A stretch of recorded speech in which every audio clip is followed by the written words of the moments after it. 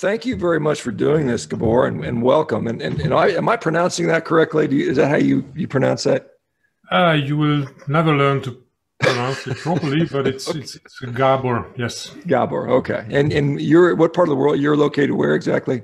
I'm located in Hungary. That's what I thought. That's what I believe. Central Eastern Europe. Thank you. I have been following you now on Twitter for quite a while, and you have quite a bit of insight into a number of things, physiology, and I want to discuss a few of those if you're okay with that. Can you just give us a little bit of your background for people that aren't familiar with you? Yeah, my education, higher level education, is in molecular biology. I graduated in the 90s, so I'm kind of a old school molecular biologist. That was in the era when, for example, PCR started to become mainstream. It's used every day these days in the viral pandemics, so it's very interesting to follow these debates on this. After graduation, I have a master's. I've become, for a short while, a medical sales representative in surgical devices. That was a rather interesting detour. And then I later worked in product management and technical support for surgeons. Even later, I worked in industrial enzymes, enzymes for industrial applications, the washing powders and these kind of things. And also the main area I covered was actually converting starch into alcohol and these sugar syrups, which everybody loves in low carb circles. So I have a background in making these high fructose corn syrups even cheaper and more accessible to everybody. That happened some, 10, 15 years ago. And then I worked as a industrial technology specialist. That's technology support for the same producers in the industry, applying biotechnology to these food production processes. And then I actually, for a couple of years, I worked in a alcohol and high fructose corn syrup producer, optimizing and food applications. And for the last couple of years, I've worked as an R&D consultant, both in industry and in supporting some startups in metabolic profiling, for example. And occasionally I give lifestyle advice if people have difficult to solve issues which the medical establishment doesn't really deal with. Then I try to look into, I do some research, quite some reading, and try to come up with something useful to support these guys with some difficulties. Yeah, I mean, it's obvious you do quite a bit of reading of the literature if you follow your Twitter feed. I mean, you just, every post is some sort of study that you talked about, and there's hundreds and hundreds of them. As someone, I was in medical school in the early 90s, and I remember, late 80s, I guess, early 90s nation. I do remember some of the PCR being talked about. I think it was in either maybe in a biochemistry and an immunology class. I can't remember where we learned about it, but I remember hearing about that ages ago as well. I want to just, kind of looking through some of the stuff you've covered over, maybe the recent year or so. I mean, I certainly think we should maybe talk a little bit about some of the virology and immunology and the testing, and I think that's interesting. But I'd like to maybe, if you don't mind, pick your brain. I know you had a nice, interesting discussion on a couple of topics, and so one, TMAO, which has been talked about as the another reason to not eat meat, and I know you kind of look through some of the research on that and have an impression on what TMAO may or may not mean, and perhaps we can talk a little bit about incretins, because I know you've got some level of working knowledge about incretin hormones, and then perhaps maybe a little about the lipid stuff, and then maybe finish out with a discussion on the current stuff that everybody likes to talk about, is some of this virology and the testing and immunology. So are you okay to talk on those topics? Is that okay? Fine, perfectly fine. Yes. Okay, so let's talk about TMO, trimethylamine oxide. What is it? Why is it bad for us? Why maybe it not be bad for us? What is it? What, you know, should I not be eating meat? Should I be scared to eat meat because of TMAO, like the sort of the vegan doctors tell me to be? TMA is a metabolite of some stuff found mainly in animal products, and I know the literature which kind of attacks these metabolites and tries to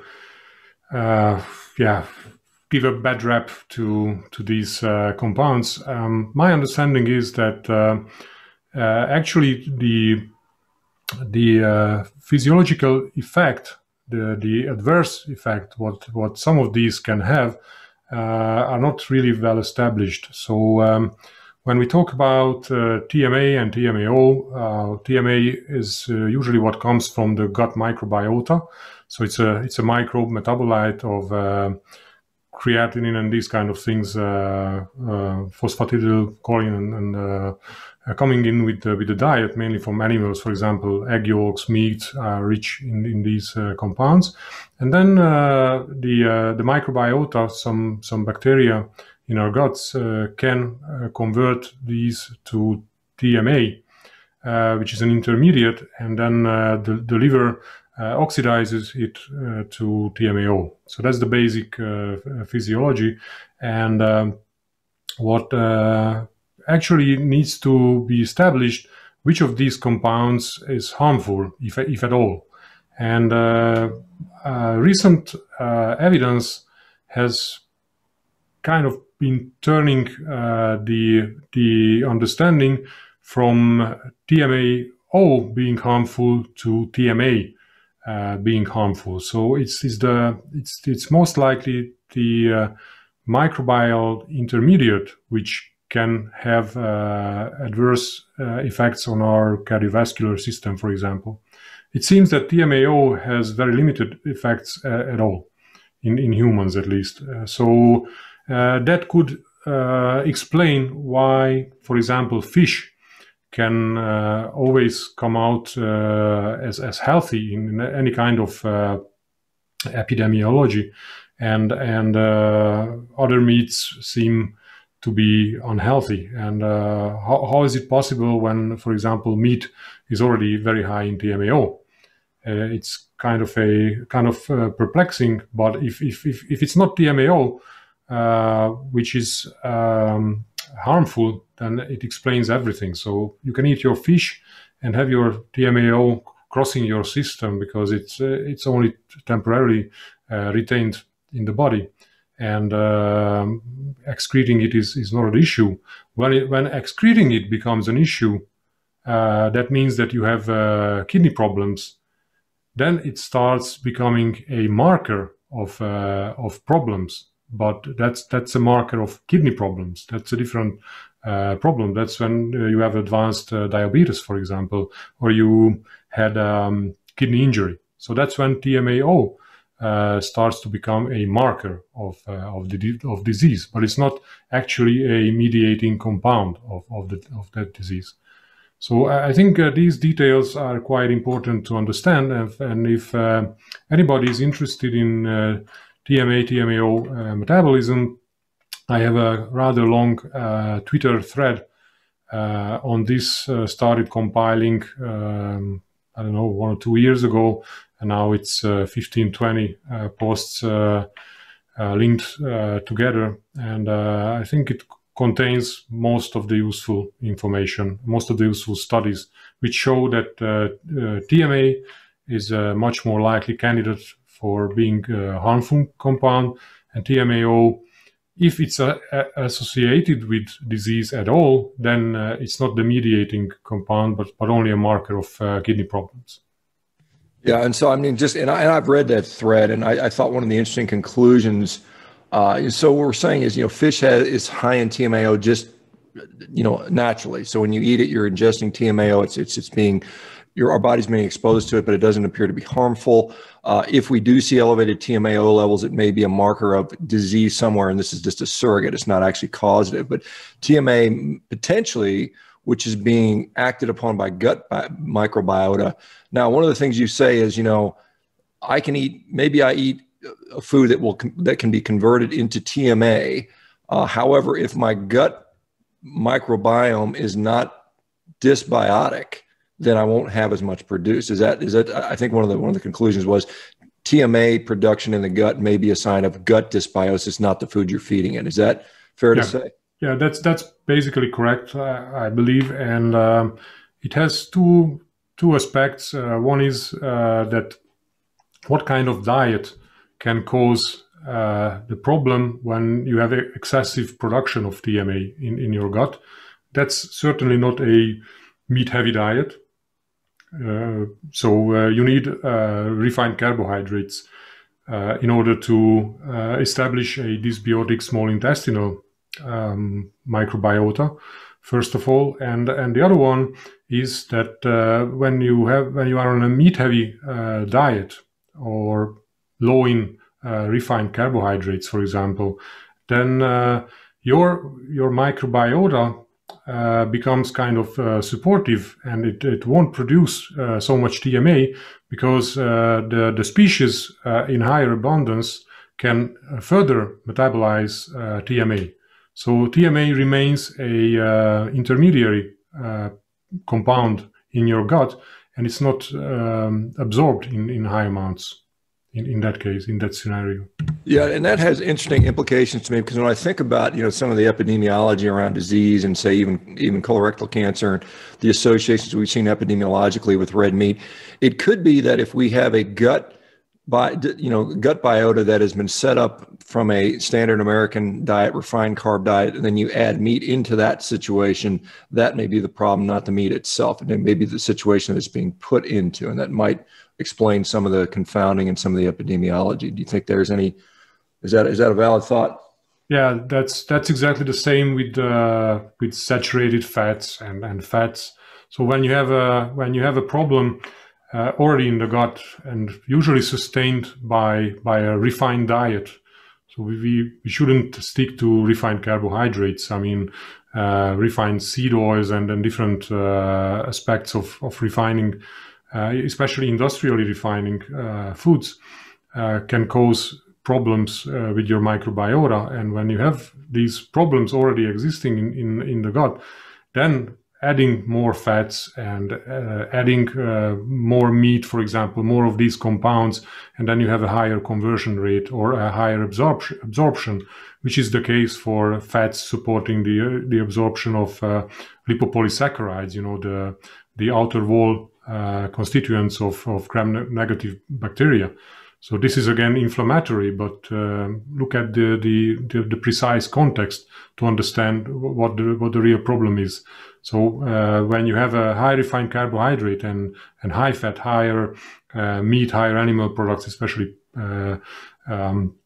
refined or highly processed products, then you increase this inflammatory signaling. But it's not solely due to consuming the meat or fat part. It's the combination. Yeah, I think that makes sense what we see clinically.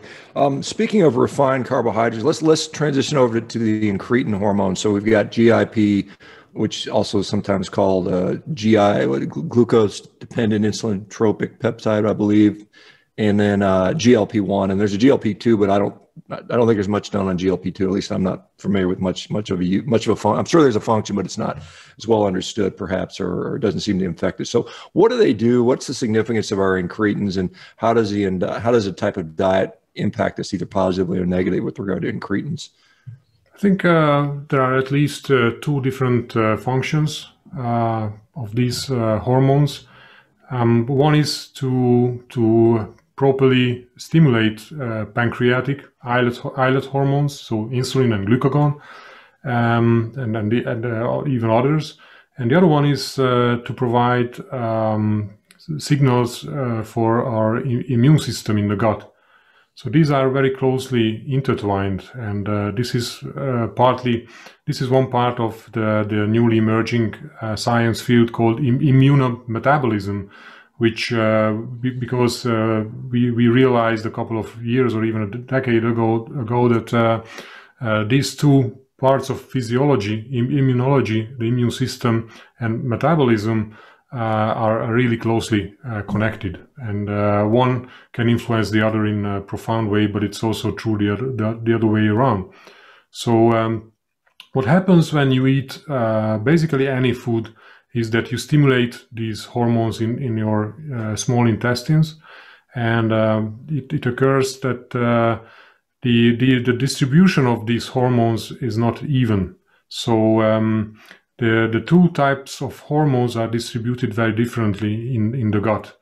In the duodenum, the starting part of the small intestines, both have a lot of secreting or sensory cells. These are called K cells and L cells.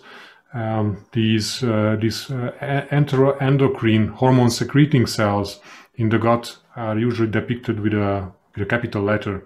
And by the time scientists arrived to the discovery of these GIP and GLP hormones, we were already at the K and L. So it's not exactly like that, but it's a little bit of funny history. So what happens is that further down in the intestines, these hormones are uneven. These hormone secreting cells are unevenly distributed. So the GIP secreting K cells are more abundant in the upper small intestines, while the L cells secreting GLP-1 and 2 and other hormones are more abundant in the further so-called distal part of the small intestines. So it creates an environment when you eat an evolutionarily appropriate food, which is usually difficult to digest.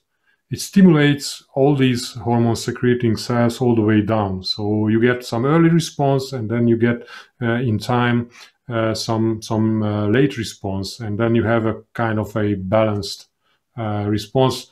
Early on, more GIP is secreted. It gives a quick boost to insulin, for example, and later on this GLP-1 is secreted, and it can also stimulate insulin to a smaller extent, but it can also block the action of glucagon, which is probably more important. And then there is the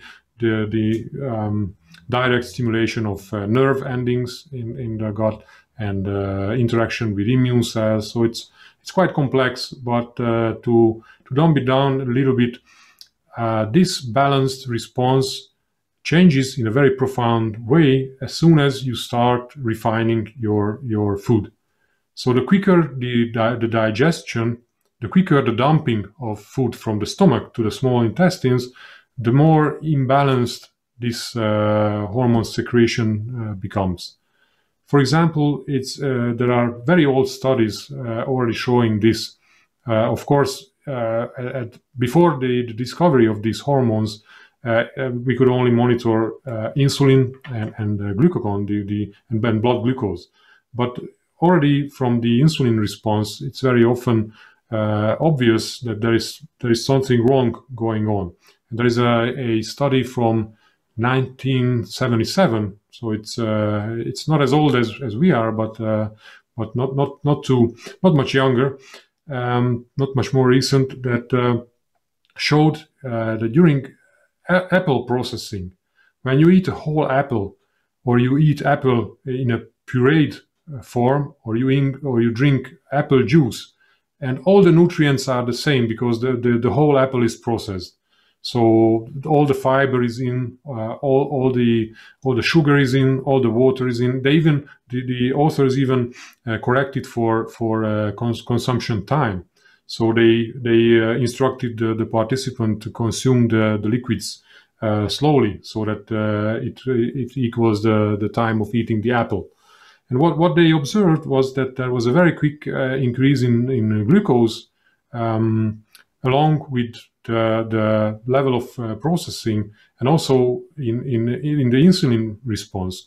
So compared to those who ate the whole apples, those who consumed the puree or the especially the juice, their glucose and insulin shot up very early, and the insulin response was so exaggerated that that the glucose went down below baseline after 120 minutes.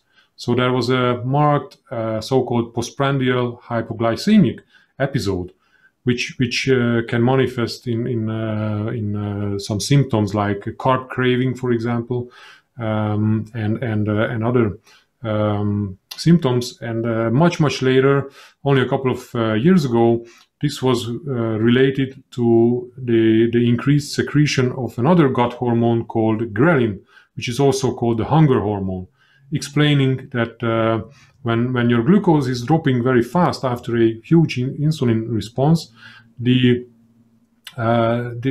secretion of ghrelin, the hunger hormone in the gut, shuts up, and this kind of crossing trajectory causes a sudden panic hunger feeling in the brain, and you need both for this panic hunger. If you only add the ghrelin intravenously, you don't see the response.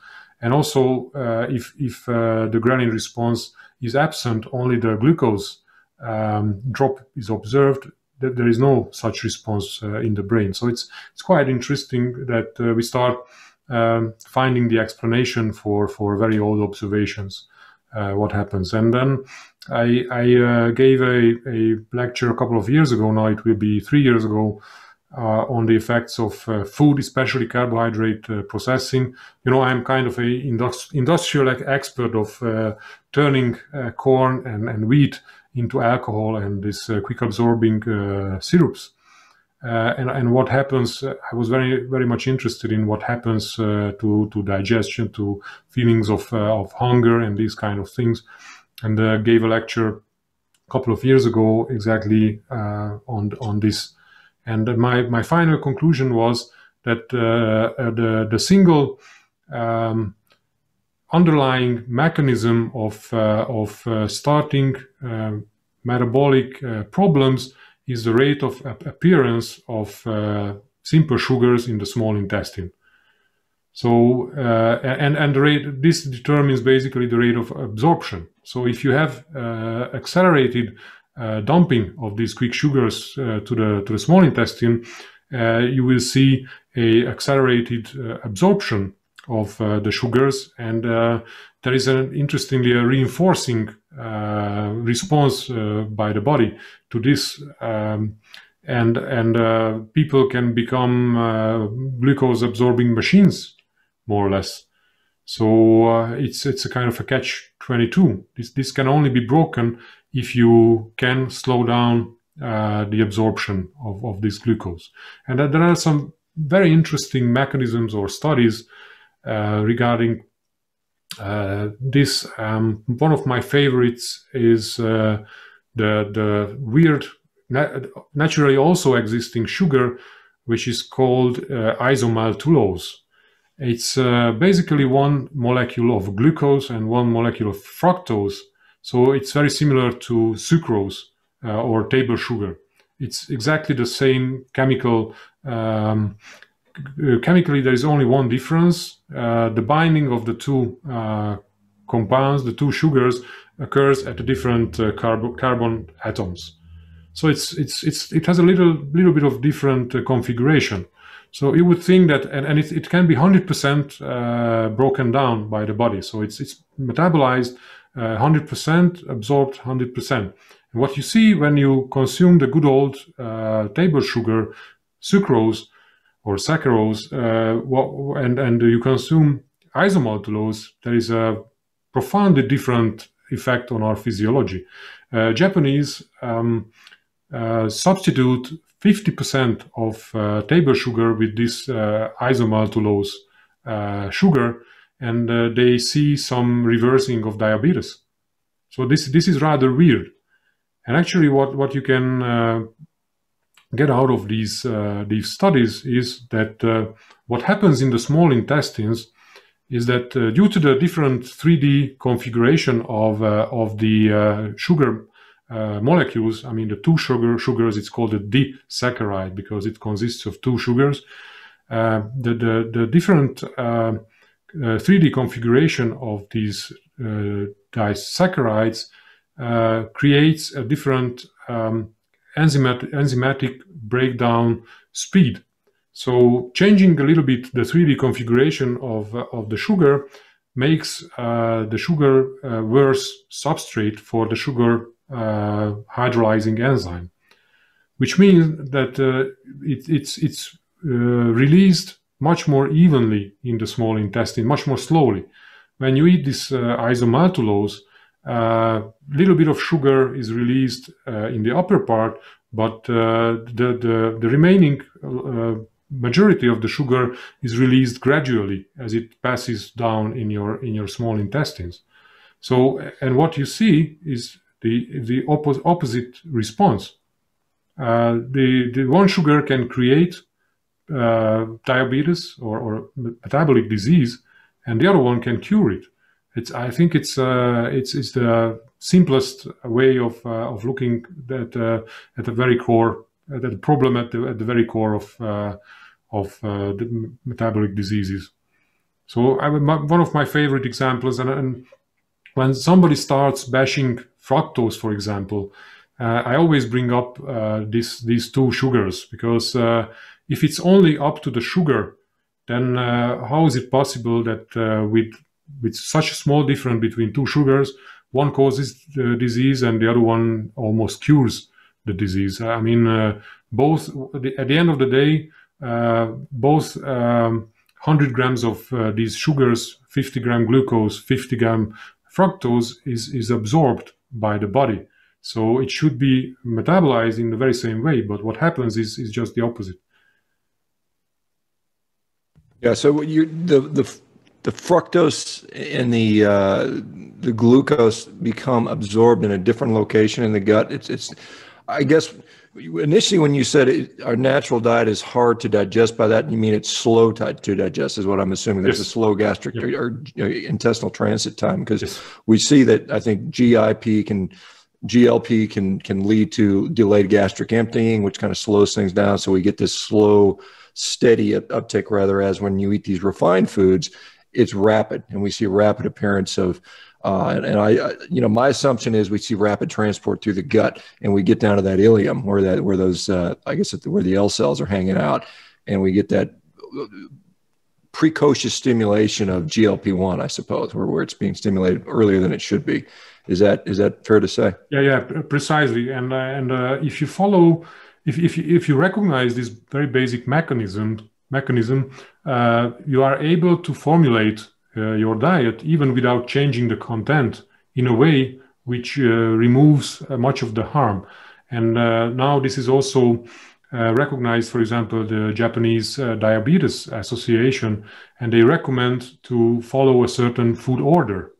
Because if you preload with stuff which slows down absorption or digestion, then you remove this very adverse effect of quick absorbing carbohydrates. So if somebody is not willing to change his or her diet in a profound way, there is still something that can be done. For example, eat the salad, the roughage first, then the meat, and only eat the quick absorbing carbohydrates last. I think this is also a eating pattern or a food order which was recognized basically centuries ago. If you have a look at some societies, they have this appetizer, main meal, and dessert food order for centuries, more or less. So I'm still amused how our ancestors were able to recognize the beneficial effect of certain food orders, for example, on metabolic health, without having the slightest clue of what's happening in the gut. Well, I mean, they just live with it. They probably, maybe more effectively, had to live with the consequences and not having to look at some elementary lab value, which was meaningless to them. I mean, all they knew about is how they felt. I guess it's fair to say that fat would be the slowest of the macronutrients that are going to be transported, followed by protein, followed by carbohydrates, particularly refined carbohydrates. So if we were to think about an order to eat, and you put fiber in there first with the salad, but like I said, I don't know what the gut transport time. Well, how does fiber impact gut motility? Does it slow it down? Does it speed it up? I guess it depends on the type of fiber too. I think it slows down gastric emptying. And that's basically I tend to believe that that's the biggest benefit of eating roughage. So I don't eat much myself because I can take care of what I eat by other means. But for example, I have a lot of friends in India, and I got a really great response from them. In India, just eating keto, it's extremely expensive. So not a lot of people can afford still eating keto, or not to mention carnivore. So it's not really an option. So what you can do when you are on a very low budget, so you have to spare money on your food. Still, you can eat your roughage first, then you eat your protein next, and then eat the rice or whatever last. And you can even play around with your rice, not eating the white but brown rice, cooking it and cooling it a couple of times to decrease the speed of enzymatic breakdown and these kind of things. So there is still a lot one can do. And diabetics from India send me regularly these reports. What kind of they have a very good response. Consultants share the experiences with their clients that they cannot afford, or they don't want to do keto, but they can do this food order and intermittent fasting and these kind of interventions much more easily, and the results are just great. So you'd kind of alluded to some of the confounders with saturated fat. So let's maybe transition over to talking about how do we think about lipids, fat, cholesterol, saturated fat. We have one camp saying that all fat is bad. We should be eating this minimal fat as possible, and then there's other people on the keto side that eat unlimited fat, and there's probably some truth thereby, somewhat in between. So what is your thought on how we think about cholesterol, saturated fat in general? I think that the single biggest problem with biology, or rather with people trying to interpret biology, is ignoring context. So biology is hugely contextual, because all living natures have evolved to deal with a changing environment. So when people lock themselves into a position that something is good and something is bad, you can immediately smell that something is fishy, because they don't consider that this can be problematic in one context, but it can be beneficial in another context. So biology is hugely contextual. So good and bad can only have a meaningful interpretation if you understand the underlying context. So as we briefly touched upon, mixing refined carbohydrates with fatty meats, for example, that's a certain context when the fat can cause more problems.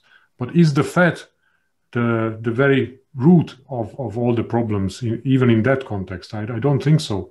So I have this pet theory of lipopolysaccharide absorption, and it's even a little bit more complex than that, because not all lipopolysaccharides are created equal. So some of the gram-negative bacteria we harbor in our gut, and which typically goes up on a ketogenic or carnivore diet, is the so-called Bacteroidetes phylum. And these guys produce also, these are also gram-negative bacteria and produce lipopolysaccharides. But actually what you observe, is that their inflammatory effect is minimal. So what you see, they don't stimulate the same inflammatory pathway the same way as some of the opportunistic gram-negative bacteria do in the gut. Those are also gram-negative, and produce lipopolysaccharides, but the effect on inflammatory signaling is hugely different. Actually, if you have a very high amount of this lipopolysaccharide LPS, which is not very inflammatory, it can even reduce inflammatory signaling from those bad bacteria. And those really bad bacteria, which you know, E. coli and Klebsiella, Yersinia, Enterobacter, these are the so-called Enterobacteriaceae family of bacteria. These are opportunistic pathogens, and these can overgrow, especially when fueled by simple sugars. So you have the simple sugars, you have these increasing abundance of these opportunistic pathogenic bacteria, which produce these highly inflammatory LPS, and then you add the fat on top. These LPS molecules consist of long sugar chains attached to a lipid core, so-called lipid A. And this lipid A is a couple of saturated fats. So how the body sees it as a saturated fat with attached special sugars on top. And actually, the body takes up, together with the dietary fat, these LPS molecules and adds them into chylomicrons, you know, the lipoproteins which carry the lipids around in the body. So you take up more of these lipopolysaccharides in two contexts: when you produce more of these lipopolysaccharides, and when you eat more fat, which facilitate the absorption of the LPS. So when you have high LPS and high absorption, that's a very bad combination, naturally. And this is what happens when you help the pathogenic LPS producing bacteria overgrow, and you add the fat on top, and you increase the absorption, and then it results in a very high inflammatory signaling. Now, what happens when you eat, for example, a carnivore diet or a high-fat ketogenic diet? Then actually you greatly suppress the abundance of these opportunistic pathogenic bacteria. So even though you eat high fat, your LPS levels in your small intestines will be low. So the overall absorption can still be low.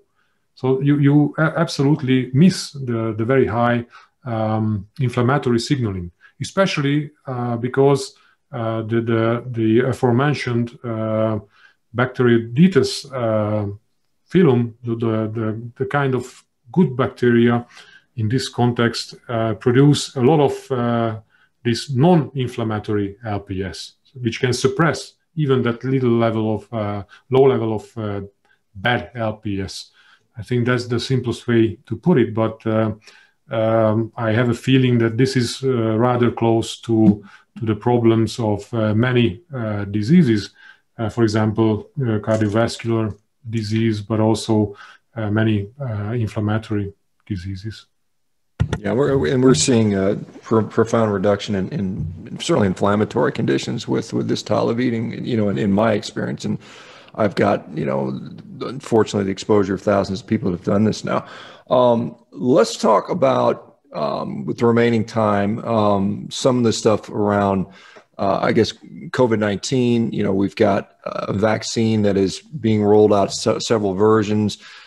People talk about herd immunity. The definition of herd immunity has been changed by the World Health Organization. Said, you know, you can get it through natural acquired immunity through exposure. And now that definition has been replaced with you must do it through a vaccine, which I think is a little suspect. But PCR cycling, there's people concerned about the number of cycle counts. It's the cycle threshold, you know, if it's 40 cycles to amplify the signal so much that you get a viral particle, you may not be infectious at all. Is there asymptomatic spread? What talk about some of those topics, because you've done extensive research on this stuff.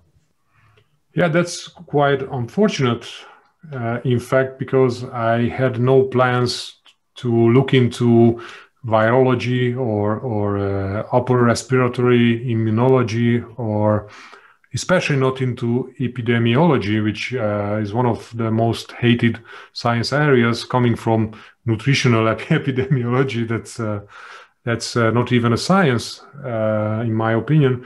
You know, I'm the kind of the mechanisms guy, so I prefer to look at problems in a way that I build a knowledge from the bottom up and not from the top, as these guys prefer to do it with high level observations. So yeah, unfortunately I had quite some time last year to read a couple of hundreds of studies in virology and the upper respiratory immunology and these kind of things, even in PCR. I was kind of shocked a couple of times last year when well-established scientific principles were overturned almost overnight. I found it astonishing how these herd immunity and these subjects were thrown around continuously. And I don't know, I'm not a conspiracy theorist, but if you can start with the PCR, for example, it shouldn't be that difficult. I mean, PCR detects the nucleic acids, DNA or RNA. It detects the DNA, but that's why it's reverse transcribed prior. So from RNA, DNA is created for the PCR, and then it in cycles it creates more and more DNA, and then there is a signal, there is a visual signal which makes the sample positive. Or there is no signal and then it's negative. How many cycles you run means that how many times you basically double the signal. If you have, for example, 10 copies of RNA in the original sample, you run one cycle and then you will have double the amount, 20. And then if you run 2 cycles, you will have 40 and then 80 and so on and so forth. And obviously, if you run 20, 25, 30, 35 cycles, you can create a lot of nucleic acids in the sample. And sooner or later, there is, if there was a positive, if there was a viral RNA in the original sample, then you will see a positive signal. So what happens is that different PCR machine manufacturers have a little bit different protocols how to actually run the procedure in the lab, and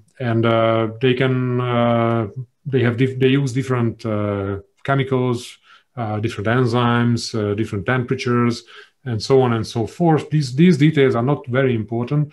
What is more important is that you can run the test up to, I don't know, 40, 45 cycles.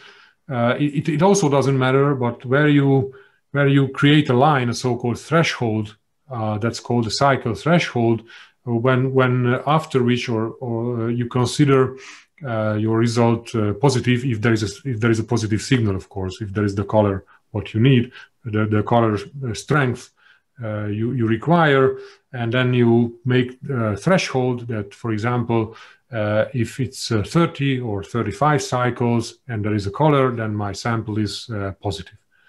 So obviously, the higher the cycle threshold is, the less RNA viral nucleic acids were in the original samples, because you double it in every single cycle.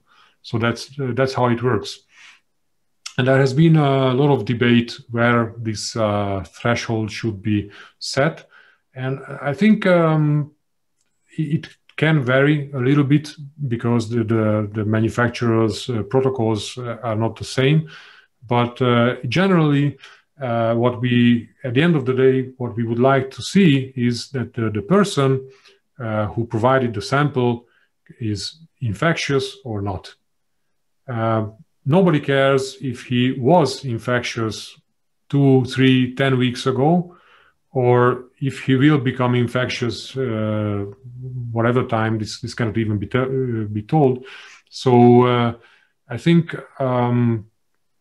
there should be some agreement, at least in every country, but probably also internationally, where this threshold is set. The most successful countries, for example, Taiwan and Uruguay, they created their own protocols, their own PCR protocols, and they use a cycle threshold of 30.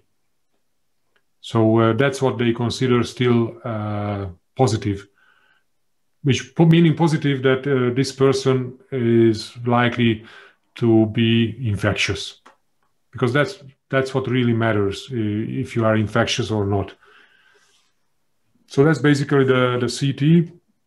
And there are viral culture studies, which means that from the same sample, which the PCR is run in a highly qualified and safe lab, researchers try to grow the actual virus in cell cultures, so that there is they look for the presence of infectious virus, so-called live virus.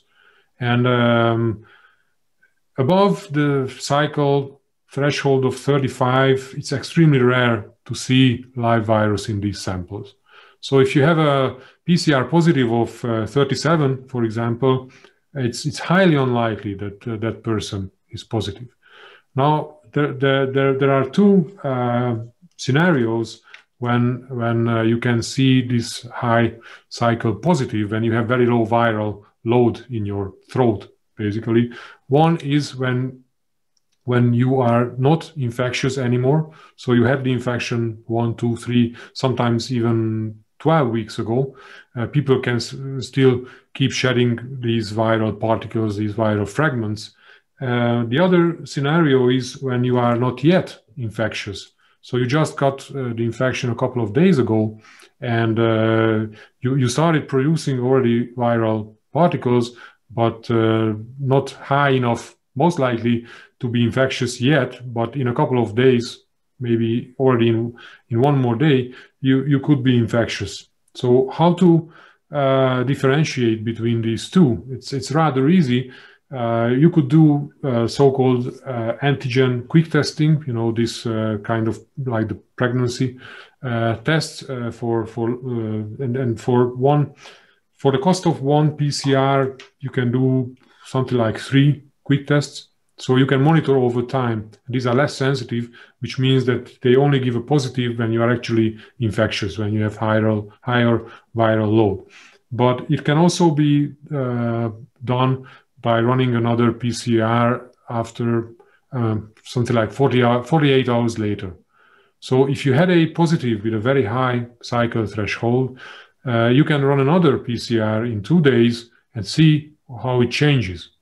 If the cycle threshold goes down, for example, from 37 to 30, it means that you are shedding more viruses and you are most likely infectious now. So you were in a pre-symptomatic phase during the first measurement, and now you are in the most likely the symptomatic phase.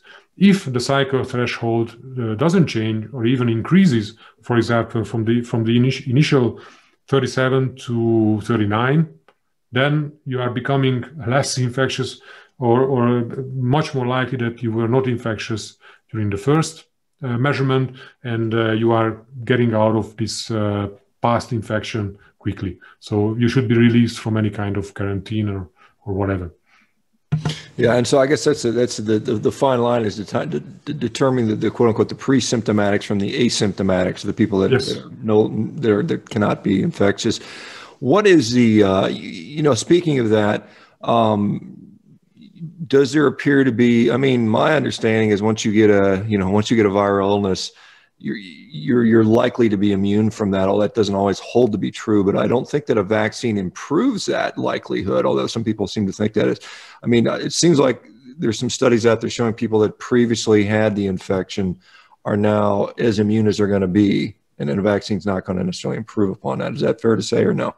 Yeah, over the last couple of weeks, there were two large-scale studies published in peer-reviewed journals that showed, it was in healthcare workers in the UK, that those who had the PCR-confirmed infection during the spring, last spring, avoided symptomatic disease during the second surge in the fall.